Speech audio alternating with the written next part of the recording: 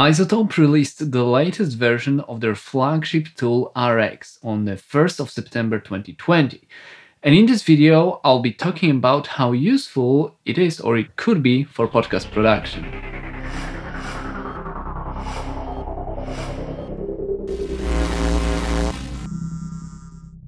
Hi, I'm Mike, producer of Casefile and Casefile Presents shows. On this channel, I'm releasing videos on podcasting, audio production, and what it's like to be a podcast producer. So if you enjoy this kind of content, hit subscribe and notification buttons. For people who aren't familiar with iZotope, they make highly respectable, top-of-the-shelf solutions and tools for producers and audio engineers. Everything from mixing, mastering plugins, reverbs, and of course, audio restoration software.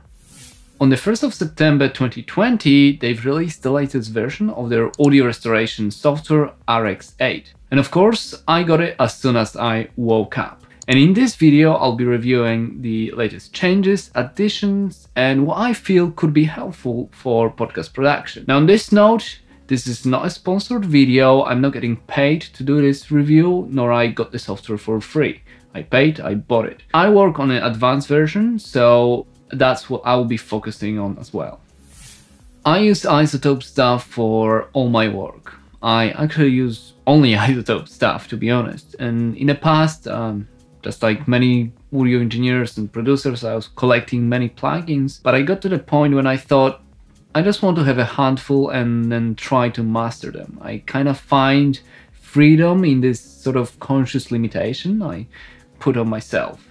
And I stuck with iZotope because I use them the most and I like them. I use Neutron for mixing, Ozone for mastering, and of course RX for audio restoration. I used RX4, I started on RX4 back in my old job at the movie studio, but when I started on podcast production, I bought RX5 and then upgraded from there. I tend to upgrade it with post-production suite as a part of post-production suite rather than single plugins. Anyway, let's get to it. I use RX every day. I have my module chains, my keyboard shortcuts, my workflow, and I was looking forward to this upgrade. I was wondering what new they can come up with. I've watched the initial release video that they put up on YouTube, and I was kind of not disappointed, but I did see they focused on music production element a little bit more than post-production, but I decided to get it anyway.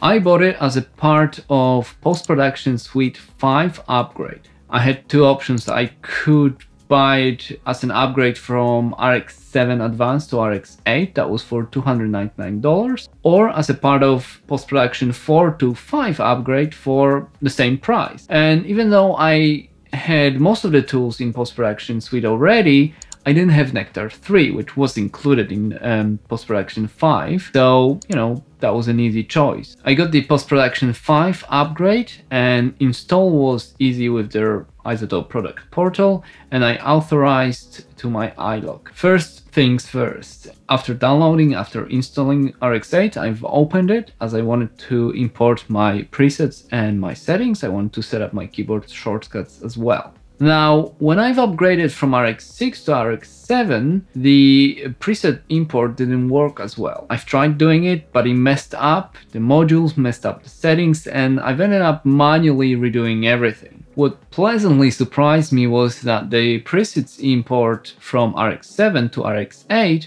was easy and it worked well. I double checked all the settings, all the modules, but they were all on point. What's even better, all the keyboard shortcuts were already there, so I didn't really have to do anything.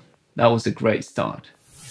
I mentioned RX7 full screen performance in my previous video on a system upgrade, but long story short, my 2015 iMac doesn't like RX in a full screen mode. Now I was wondering with RX8, maybe that's changed, maybe the performance will be better, but when I've tested it in a full screen mode, it was still laggy. I had to minimize the window a little bit to, you know, make it work as smooth as possible. Fortunately, I am updating my iMac to the latest one, and this should be delivered in a few weeks. So I'll make a video after I set everything up. Hopefully on a new and faster system, I will be able to run RX8 in a full screen mode without any problems.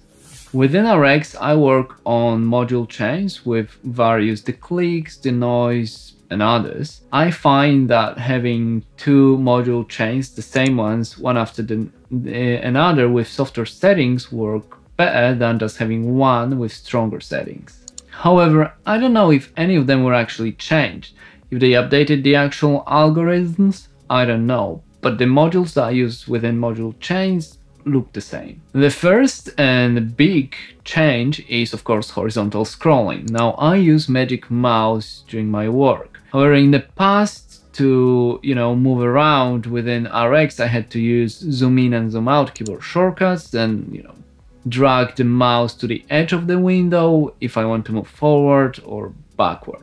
So horizontal scrolling will be a big help. It'll make my life easier and editing much more enjoyable and faster. Interface, it looks the same, so no big changes there. But what about new modules?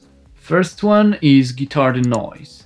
Now, this video is about podcast production, so I won't be going deep into that, and I don't know if I'll be needing that module in the foreseeable future.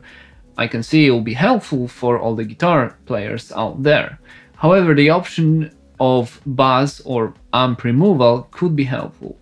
There's quite a few clips, even on top of my head, that I'm working on with a lot of buzz on. So there are dialogue clips, but maybe the guitar denoise option could help to clean them up. I don't know, but it'll be interesting to find out in the future. The next one is spectral recovery. Now this one is interesting. What it does, it takes audio clips with limited frequencies, so like Skype recordings or phone calls, and then tries to rebuild higher frequencies. This is the module that actually pushed me to getting that upgrade. At this moment, I'm working on 2 Case File Presents shows that will be released later on, maybe later this year, maybe next year. They have a lot of problematic clips, like location recording, phone recordings, some kind of archive clips. A lot of them have mediocre quality. Yesterday and today I was working on draft 2 on one of the projects that has a lot of problematic clips, and I decided to use spectral recovery on some of them. So what's the verdict? I like it, but it's quite slow. It kind of reminds me of Dialog Isolate from RX7. It just takes its time with the render. Of course, the performance may change with the arrival of a new system as well. Second of all, it doesn't work 100% perfect yet, especially if you set the value of added frequencies quite high. It seems to work great on sibilants and S's, so words like she, search, case. But the thing is, it makes these sounds, these sibilant sounds, kind of prominent, and they sound a little bit out of place. So what I've been doing is I've set the amount of added frequencies quite low, to around 20%, and I've also moved the balance of the sibilants to -50. It's better, but it still makes some of them stand out a bit. I had to then erase them with insert silence. When it works, it adds a little bit of presence to these clips, a little bit of intelligibility, but it's not a game changer. However, I think that the technology behind this idea could be a game changer in the future. Because just imagine if they could restore these clips, they sound natural. That could be absolutely amazing. They've also improved music rebalance, which I don't use. However, that could have been very useful for me in the past when I was remixing Silent Waves podcasts and I only had stereo MP3 files to work with. Loudness, I don't use it within RX. I use the standalone loudness control plugin. Wow and Flutter module, that looks cool. However, again, this is aimed at music production rather than podcast production or dial production.